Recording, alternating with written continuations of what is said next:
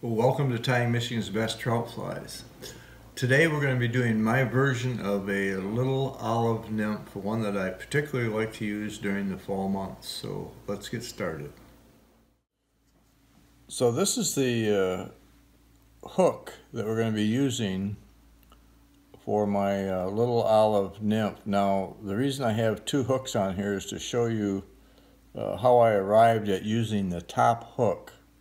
The top hook is actually a size 16 wet fly hook, which is slightly shorter shanked than the dry fly hooks. The bottom hook is the hook that I was using, which is a size 18 dry fly hook. You see the difference in one of the advantages of using the size 16 wet fly hook. You have the exact same fly, but a considerably more hooking gap. So I'm going to put one of these in the vise and we'll get started.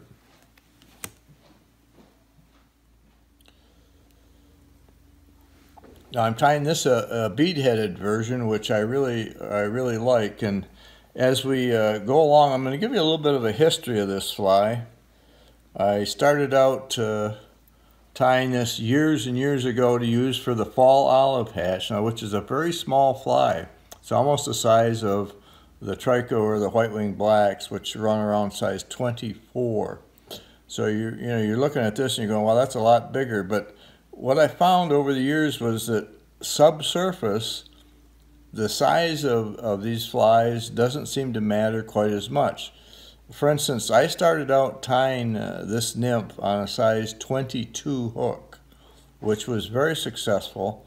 I caught a lot of fish, a lot of nice fish on it, and I decided to try it on a 20, and I had no drop-off in success. And I eventually went to a size 18 dry fly hook, which I showed a few minutes ago. And this one imitates the size of that number 18 dry fly hook exactly. And I had no drop-off in success with the 18. So I kept using the 18, and I decided to try this hook because of the increased gap. And this is working really well. This one has a bead on it. I would recommend tying some of these also without a bead. But let's get started. I'm using simply some golden olive thread. This is going to give some coloration to the body. Now we'll run that all the way back to the bend. And the whole thing, basically, other than the thread and the bead, is made from pheasant tail. So you could say technically this is an olive pheasant tail nymph, right? But that's fine. I just chose to do this because of the simplicity of making the fly out of pheasant tail. So I got a small clump of pheasant tail. I'm going to attach that for the tail so that it's maybe 2/3 of the length of the shank there, and we'll trap it with a couple of wraps of thread right here by the bend. Just like that. That's all you need.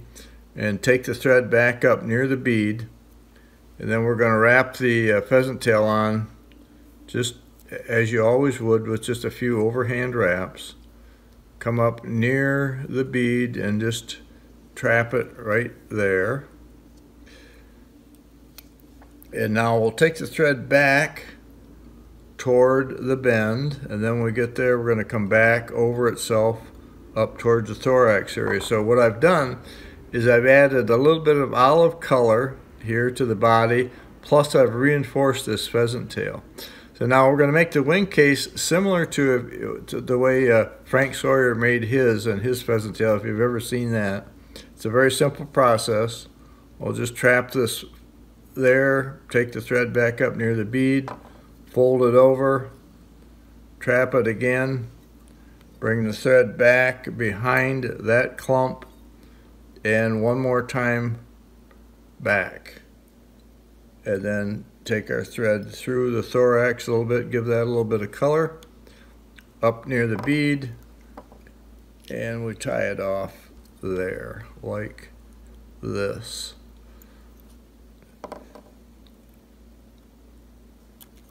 Pretty much all there is to it. You can tie that down a little bit, and since I forgot my whip finisher, well, we'll just do a hand whip finish here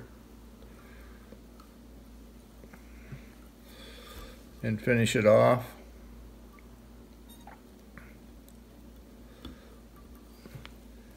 And that completes my little olive nymph, and just a little bit of the history of this thing.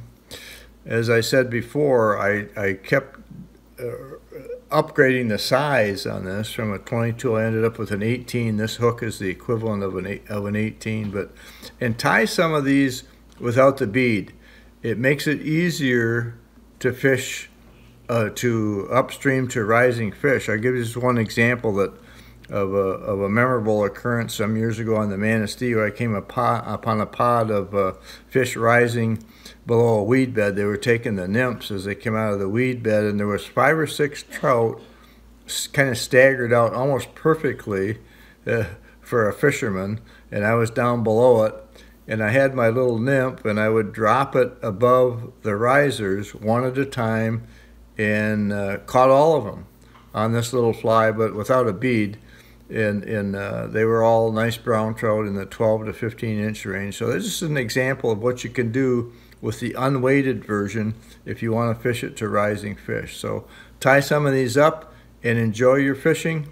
Thank you for watching. We'll see you the next time.